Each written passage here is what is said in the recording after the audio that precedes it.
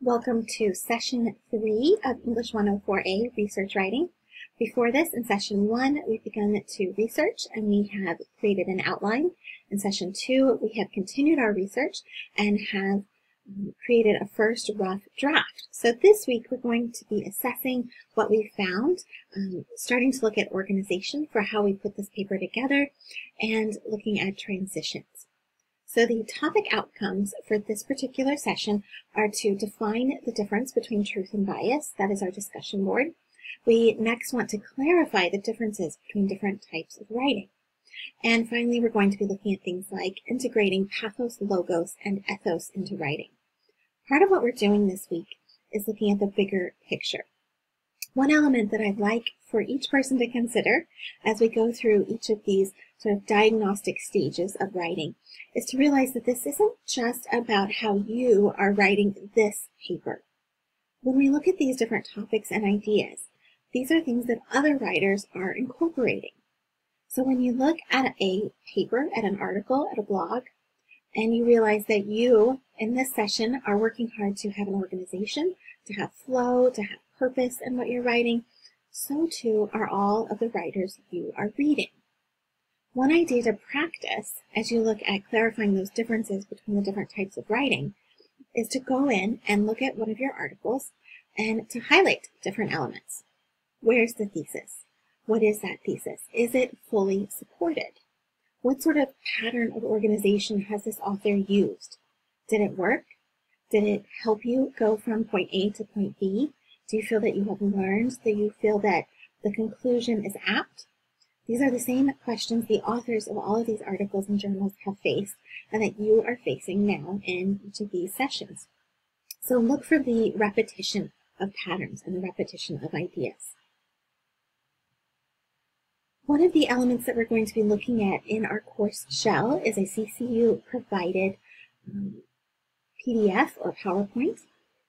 It covers different elements of persuasion. So I want you to look at this and consider how we go about sharing different ideas. I like to think about persuasion as part of what I write in terms of a pie chart. I'm not writing simply to persuade. I want to share information. I want to discuss. I want to explore. But no matter what I'm doing, I'm probably going to have a certain slant, a certain idea. I'm not sharing information just to share it, although that could be something like a technical manual. Those are just so that we can put furniture together or different items like that. But most of the time, we do have some sort of bias, some sort of idea that is at the root of why we are choosing to share.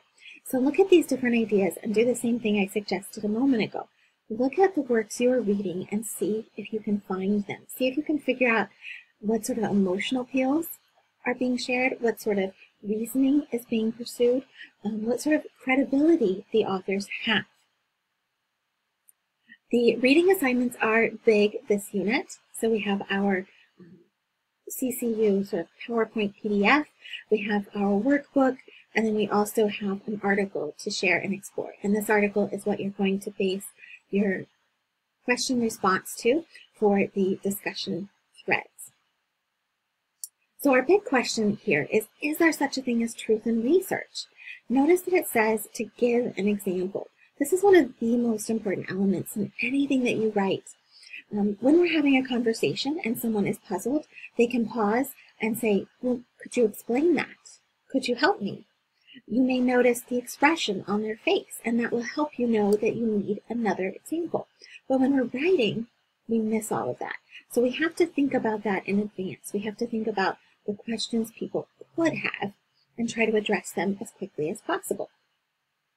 We're looking at statistics in this particular session. How are statistics, which we often deem as truth, designed to lend credibility? One of the things I am already pointing out to some of you is that we need clarity in our statistics. We're not looking at saying that statistics are always true or always false. Rather, we're looking to be as clear and as focused as possible in how we present our research and how we assess the research that we read. So one of the examples that I have for you with that is to look at what country the statistic is for. So you may find a wonderful article that covers the topic you are looking at, but it may address that topic in a different country than your own. That doesn't mean that it isn't a good statistic. It doesn't mean that it isn't correct. But we need to say, is that statistic worldwide? Is that statistic for my particular location or their particular location? And how does that engage with the larger picture? How does that help my ideas or help their ideas? How does it hurt those ideas? What exactly is in that statistic? So we're not negating them. We simply want to be as clear and aware as possible when we are reading and sharing. The other aspects we're looking at here are how does bias affect truth and how does it affect research. So remember the idea about persuasion. It's often part of what we do. I am persuaded that writing and teaching are about communication and that that's what I'm sharing in all of the courses that I teach. Am I right? How do I go about exploring that when I teach and when I share? So those elements are within pretty much everything we do. And we are going to, hopefully, by the end of this, be stronger and more confident in how we approach those topics. Draft 2. So some of the questions I've had for the outline and that will now be going into our first draft are, well, if you don't get my responses and my comments back to me really quickly, how do I incorporate those? So remember, this is a conversation. I'm going to point out ideas and differences. I've had wonderful conversations with a number of you already where you said, well, you said this, but I was thinking that. That's part of the process. That's what we're looking at. You don't have to look at each edit that I've made and say, oh, well, I absolutely have to do that right now just because. That's not what I'm looking for. I'm looking for you to say, why? Why did you ask this? What does that mean? Is my point clear? Is she understanding that? Does she see what I want her to see when I am writing this and when I'm sharing these statistics? That's what the conversation is about.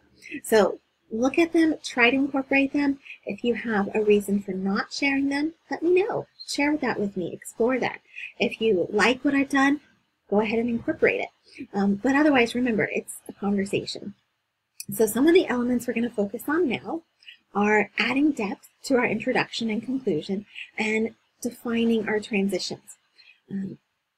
First of all, if you're having any trouble with resources because you are adding some more, you want to have a total of 5 by the time we're done, reach out to me so that I can support you. When it comes to introductions and conclusions, these are things that as a writer I tend to leave until last. I try to have a working thesis. It is not my final thesis until all of the research is in, until my first or even second draft is fully available. It's going to keep being refined. I'm going to keep altering, editing, adding, subtracting, doing all of those different elements. So as I write, I have that working thesis and working introduction.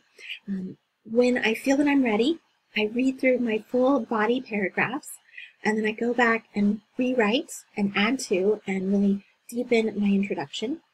Then I pause and I read over the entire element again.